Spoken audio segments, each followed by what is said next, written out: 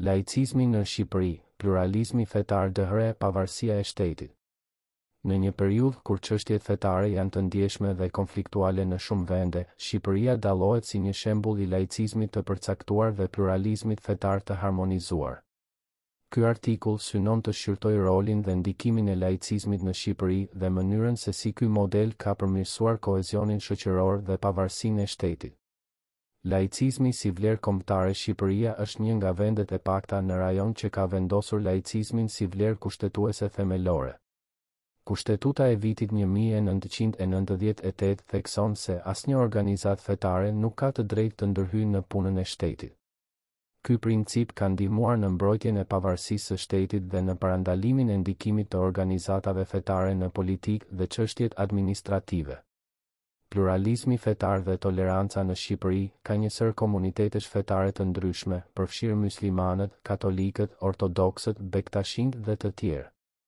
Pavarësisht ndryshimeve fetare, këto komunitete jetojnë në harmoni dhe janë të njohur për marrëdhëniet e mira ndërfetare.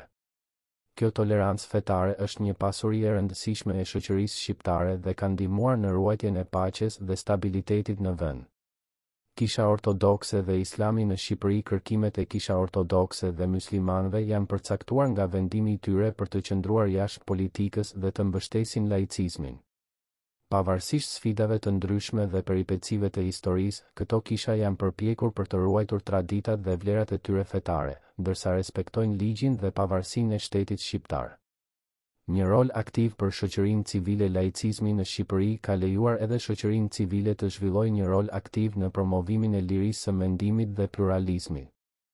Organizatat dhe grupet shoqërore kanë luajtur një rol të rëndësishëm në mbrojtjen e të drejtave të njerëzit dhe në promovimin e vlerave demokratike.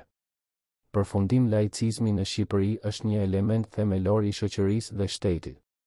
Ky model i laicizmit është nxitur pluralizmin fetar, tolerancën ndërfetare dhe pavarësinë e shtetit. Në një periudhë kur tensionet fetare janë të larta në disa vende të tjera, eksperienca shqiptare tregon se laicizmi dhe respektimi i të drejtave të gjithë qytetarëve, pavarësisht besimit fetar, janë rrugë të qëndrueshme drejt paqes dhe stabilitetit shoqëror. Shpërndajeni, abonohuni dhe bashkohemi në aventurën tonë të re në YouTube.